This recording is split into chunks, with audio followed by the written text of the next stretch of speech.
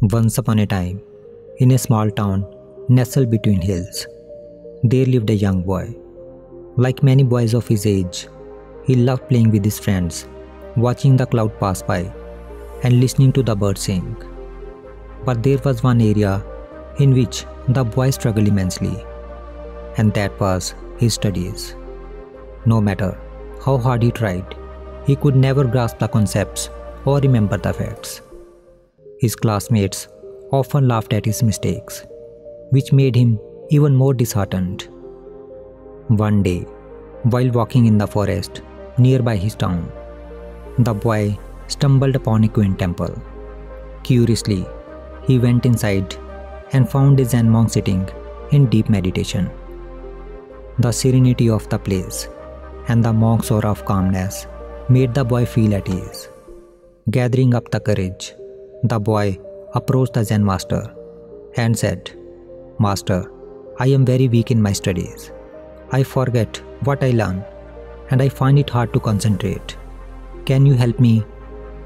Zen master opened his eyes, gave boy a gentle smile and said, "Certainly, but first you must learn to understand the essence of studying and the mind. Therefore, I will give you some valuable tips by which you can concentrate your mind and improve in studies." Then the Zen master started explaining. The first tip is clear your mind. The Zen master gave boy a small jar filled with muddy water. "What do you see?" he asked the boy. The boy looked at the jar and replied, "It is a muddy water."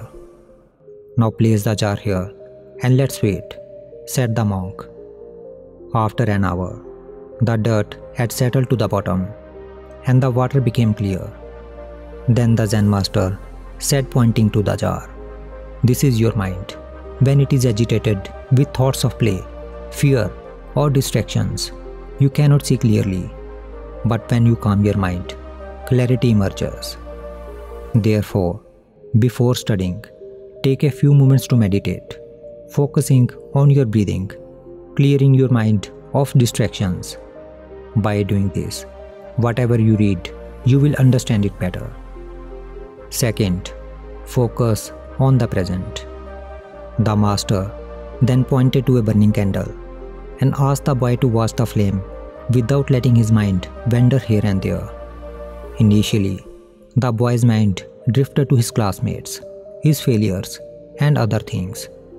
But after some time, with practice, he could focus solely on the flame. Then the Zen master said, "You see, the past is gone and the future is yet to come. Therefore, when you study, be in the present. If your mind drifts to past mistakes or future worries, gently bring it back and focus on your study. Therefore, whenever you study, give it your undivided attention and be in the present moment." Third, absorb the knowledge, don't memorize. Then the Zen master gave boy a sponge and a stone.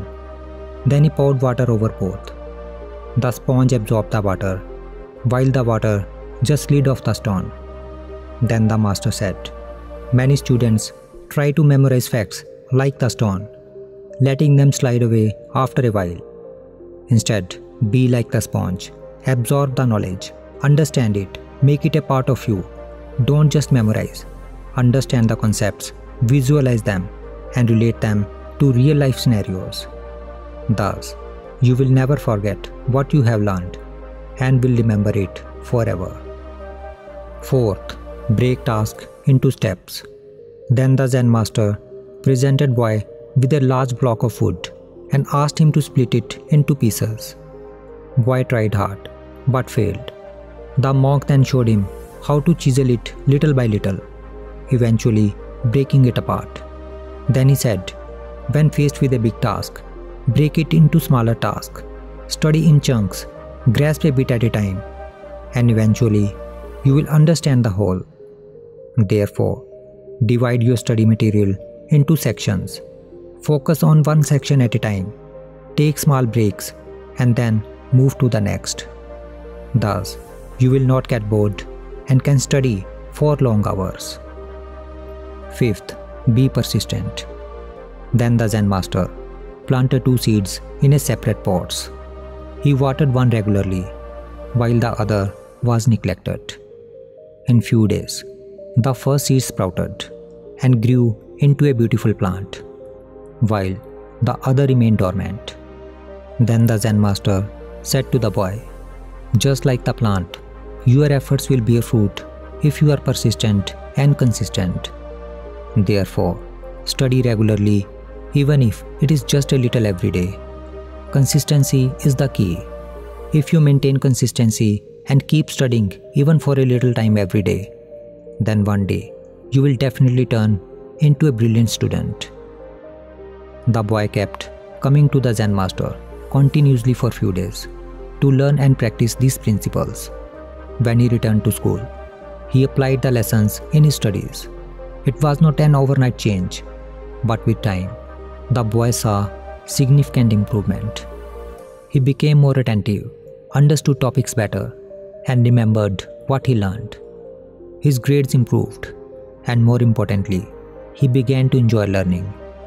Years later, when the boy grew up and became a very successful man, he often used to remember the invaluable lessons he learned from the Zen monk, emphasizing that it was not just about studying better, but also about living better. He understood that in the journey of life, it is not just about the destination, but the path you take and the lessons you learn along the way. So friends, if you also face challenges in your study, then just remember that boy's journey. Just like he transformed from a struggling student to a brilliant one, you too can become brilliant with the power of determination, focus, and clear mind. Embrace each moment, absorb the knowledge around you, and break down your goals into manageable steps. As you walk the path of learning, let Zen Master's timeless wisdom remind you that your efforts, no matter how small, will bloom into success. So go forth with courage, for within you lie the potential to shine as brilliantly as the stars in the night sky.